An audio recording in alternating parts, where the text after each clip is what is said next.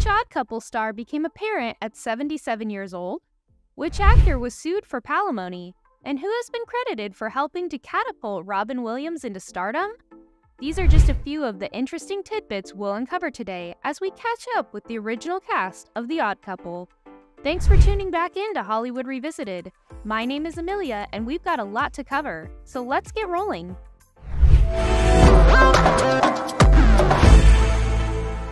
Number 1. Tony Randall. Tony was born in Tulsa, Oklahoma as Arthur Leonard Rosenberg. He attended Tulsa Central High School, then Northwestern University, and later New York City's Neighborhood Playhouse School of the Theater. After serving in World War II, he returned to New York City to continue his acting career and appeared in several Broadway plays. Randall made his first film appearance in the 1957 movie Oh Men, Oh Women, and received a Golden Globe nomination for his role in Will Success Spoil Rock Hunter?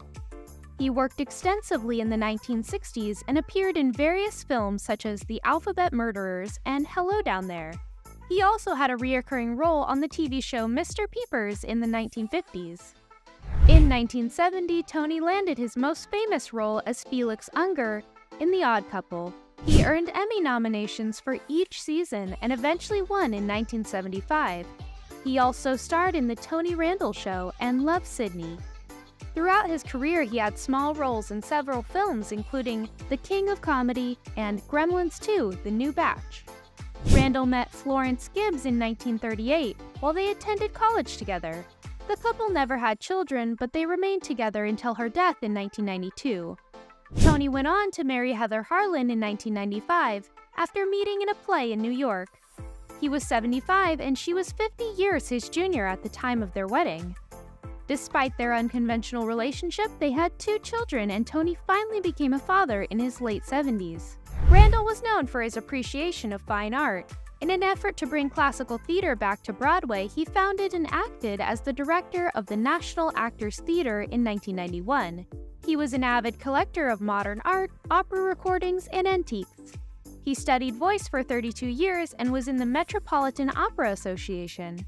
He even took ballet classes and performed at a semi-professional level. Tony passed away on May 17, 2004 from pneumonia following a coronary bypass surgery. Number 2. Jack Klugman. Jack was born in Philadelphia in 1922, the youngest of 6 children to Russian Jewish immigrant parents.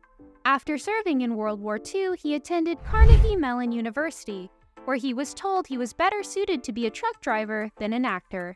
Nevertheless, Klugman pursued acting and made his Broadway debut in 1952 in the play Golden Boy. He went on to appear in numerous television series and films including 12 Angry Men and Cry Terror. In 1965, Klugman replaced Walter Matthau in the lead role of Oscar Madison in the Broadway production of The Odd Couple. He reprised his role in the 1970 television adaptation of the play, which earned him 2 Primetime Emmy Awards and a Golden Globe. After The Odd Couple, Klugman starred in the medical drama Quincy M.E. from 1976 to 1983, for which he was nominated for 4 Primetime Emmy Awards. Jack served on the board of directors of New York's National Actors Theater alongside his co-star and personal friend, Tony Randall.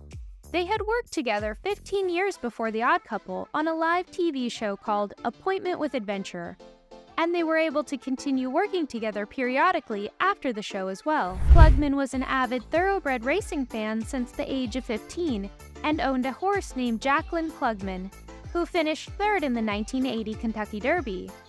He also owned a farm with 100 horses and had a popcorn franchise named Jack's Corn Crib. Jack was first married to actress Brett Somers in 1956, and they had 2 children together. Brett played Blanche, Oscar's wife on the show. It was reported that Somers and Klugman separated in 1974, but remained legally married until her death. However, California court records show that their divorce was actually finalized in 1977.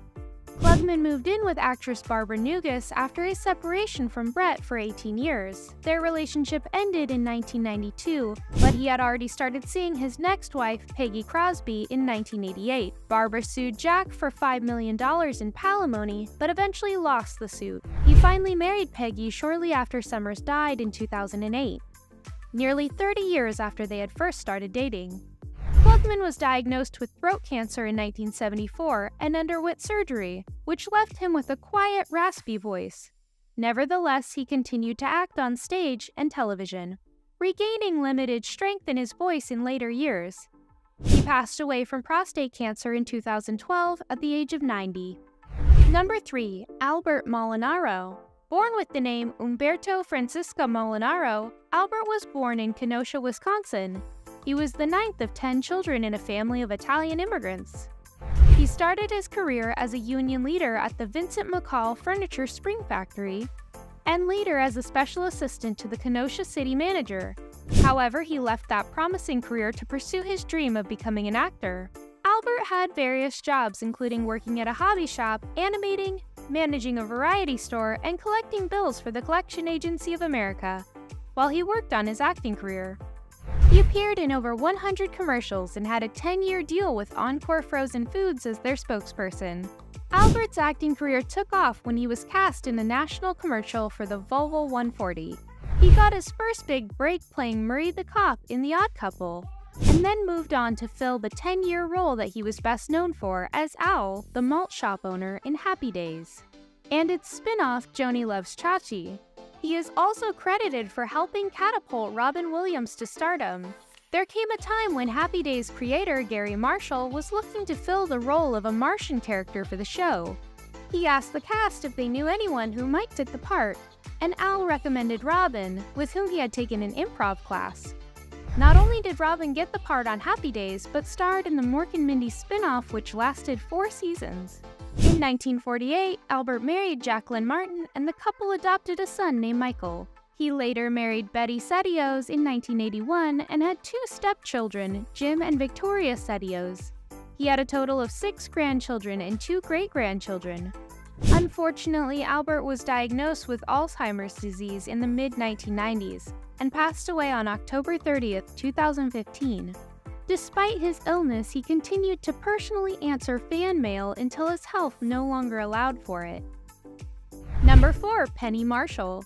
Penny Marshall was born in Manhattan, New York to Marjorie, a tap dancer, and Anthony, Tony Marshall, an industrial film director. Penny was the younger sister of Garry Marshall and Ronnie Hallen, both actors and filmmakers. Penny attended a private girls' high school in New York and then went to the University of New Mexico for 2.5 years. Penny met Michael Henry when they were both attending the University of New Mexico, and they married in 1963 on the same day that JFK was shot. They spent their honeymoon watching the funeral. They welcomed a child, Tracy, who followed in her mom's footsteps and became an actress and a director. Penny and Michael didn't last, though. They divorced 2 years after they had Tracy. Penny started her film career with a movie debut in How Sweet It Is in 1968. She got her big television break as Oscar's secretary Myrna on The Odd Couple. She also played Mary Richards' neighbor Paula on The Mary Tyler Moore Show. Penny's fame skyrocketed with her role as Laverne on the hit television show Laverne and Shirley, a spin-off from Happy Days. Marshall went on to marry Rob Reiner in 1971, who adopted her daughter Tracy as his own and helped raise her. Their union lasted 10 years but also ended in divorce. Following their relationship, Penny had a brief romance with Art Garfunkel of Simon & Garfunkel. He credits her with helping him through his depression at the time. Penny was also known for her directing skills. She was the first female to direct a movie that grossed over $100 million in the United States, with Big in 1988, and 1992's A League of Their Own made her the first female director with 2 movies grossing over $100 million. Penny passed away at the age of 75 in Los Angeles, California. Number 5. Elinor Donahue. Elinor Donahue, born in Tacoma, Washington as Mary Elinor Donahue, has been stealing hearts since she was a child. She began tap dancing at 16 months old and was signed by Universal Studios at the age of 5, appearing in films such as Mr. Big and Honeymoon Lodge in 1943. In the 1950s, she gained nationwide recognition as the oldest daughter in the hit TV show Father Knows Best, playing the role of Betty Anderson. In the 1970s, she made a comeback with her role as Miriam in The Odd Couple. She also lent her voice to commercials and cartoons in the 1990s. She had a reoccurring role on Dr. Quinn Medicine Woman and several soap operas including Santa Barbara and Days of Our Lives. Elinor was first married to Richard Smith, but they divorced a few years after. She then married TV executive producer Harry Ackerman in 1962. They had 4 sons together. Unfortunately, Elinor lost Harry in 1991. She later married Lou Genoverno, and they are still together today. She published a memoir in 1998 entitled In the Kitchen with Elinor Donahue, which includes her memories of Hollywood and over 150 of her top-grade recipes. Number 6. Garry Walberg. Garry Walberg was born in Buffalo, New York in 1921. Walberg began his Hollywood career with a minor role in Philco Television Playhouse. He also appeared in numerous TV shows from the 1950s to the 1990s, including Lassie, Gunsmoke, Star Trek, and Columbo. He was best known for his role as Homer in The Odd Couple and was Frank Monahan in Quincy M.E., during which he was able to work with Jack Klugman again. He reprised the role in the 1993 TV movie The Odd Couple Together Again, which was his final acting appearance before retiring from the industry. Walberg was married and divorced twice before marrying his third wife, Florence M. Stahl, on September 12, 1987. He passed away in March 2012 at the age of 90 due to chronic pulmonary disease and congestive heart failure. Number 7. Janis Hansen. Janis Hansen was born and raised in New York. She came from a small family with only one other sister. Hansen was a former Playboy bunny and Broadway performer before her screen debut in Car 54 Where Are You? She went on to appear in minor roles in several television series until she was cast as Gloria on The Odd Couple. In the finale of Season 4, Felix is surprised when Gloria shows up to be photographed for Playboy magazine, where she donned a bunny costume again. After her time on The Odd Couple, she went on to play a few more roles, and her last credited screen appearance was in 1982. In 2002, Janis founded Hansen Management, a talent management company in Los Angeles, serving as an agent, coach, and manager. Hansen was married twice, first to Joseph Roland Mikulash, an actor, until his death in 1996. They had 2 children together. She remarried in 2002 to Andrew Michael Romer. Hansen passed away in Los Angeles in November 2021 at the age of 81. Number 8. Joan Hotchkis. Joan Hotchkis was born in Los Angeles and raised in San Marino. Hotchkis studied at Smith College and Bank Street Teachers College, where she earned a master's degree in early childhood education. After teaching for a few years, she switched to acting and became a lifetime member of the Actors Studio and the Dramatists Guild. Hotchkis made her Broadway debut in Advise and Consent, and went on to play various roles in television, film, and theater over the next several decades. She was best known for playing Nancy Cunningham in The Odd Couple and Ellen in the Emmy-winning series My World and Welcome to It. Hotchkis was also a talented writer, beginning with a one-woman play, Legacy, in the 1970s. She went on to write and produce 2 solo performance pieces. Her work toured in the United States and won awards at the Edinburgh National Festival Fringe. Hotchkis was married to Robert Foster from 1958 to 1967 and has 1 child, Paula. She had a lifelong interest in psychology and even worked as a part-time paraprofessional in aggression training at the Institute of Group Psychotherapy. Hotchkis passed away in 2022 at the age of 95 due to congestive heart failure. Number 9. Richard Stahl. Richard Stahl was born in Detroit. He served in the U.S. Army during the Korean War, and when he returned, he studied at the American Academy of Dramatic Arts in New York, and began his acting career in off-Broadway productions in the 1950s. Stahl met his wife, actress Catherine Ish, while performing on stage.